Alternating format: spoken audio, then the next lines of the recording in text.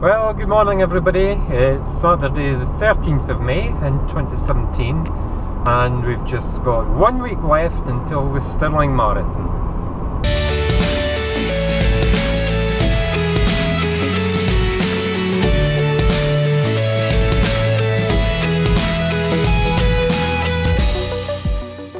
So we're back at Creighton Park once again. We do park run every Saturday for the whole of the summer season. Winter season we have our beginners groups on a Saturday morning, but it's good to do park run as a regular thing, I think, from spring through the autumn. So today we're due to do a 10-mile run. It'll be a few laps before park run. I think I should have time to get 3 laps in, which is 3 miles. We'll do the 3 miles park run itself, and then we'll do the other 4 after the park run. It's pretty damp, miserable, rainy, but it's forecast to brighten up a little bit.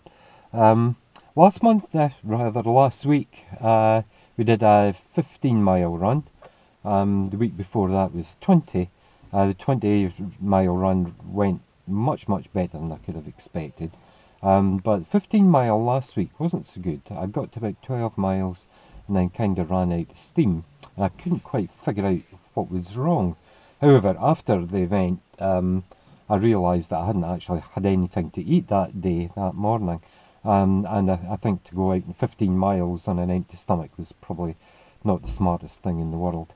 I'd had my gels, but gels give you about 90 calories each, and I have one about every half hour, and yet every half hour you use about 350, 360 calories when you're running. So the gels don't actually maintain your energy reserves. All they do is stop it falling too low. So I think that's all that went wrong last week. In between times, we've had a few 10k runs, including one where I did the best time in over a year, so I was really pleased with that. I was just floating along, so really pleased. And we've done a couple of 5 to 7k kind of runs as well. So with a week to go to Stirling, I think we're pretty much on schedule. The forecast as of today for Stirling is about 15 degrees, light cloud, which is almost perfect. But then that's what we said about Brighton the night before. Brighton, everything was perfect and there was going to be no excuses at that time, and it just didn't work out that way at all. The weather was horrendous. Good. So we'll head off, we'll do a few laps, do the park run, do another few laps, get the 10 miles under our belt, and we'll let you know exactly how things went. So see you in a wee while.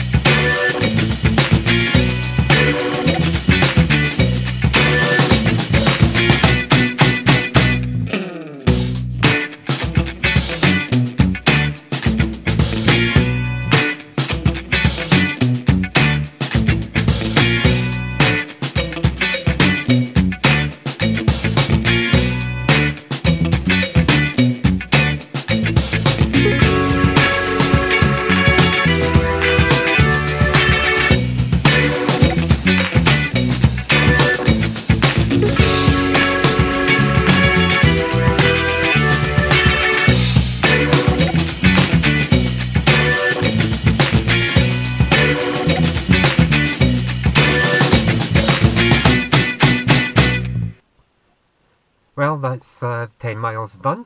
Last of the long run, so I wouldn't really class that as a long run, I don't think. I'm a medium length run these days.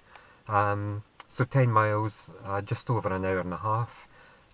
Kept up the 6 kilometre 6-minute kilometres all the way through, and so that was just fine.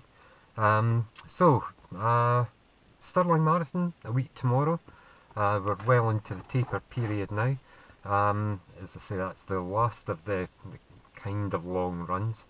I think it would be interesting to do a video just about tapering, talking about the taper, because I think it's widely misunderstood what the taper is all about and what you're trying to achieve in the taper period.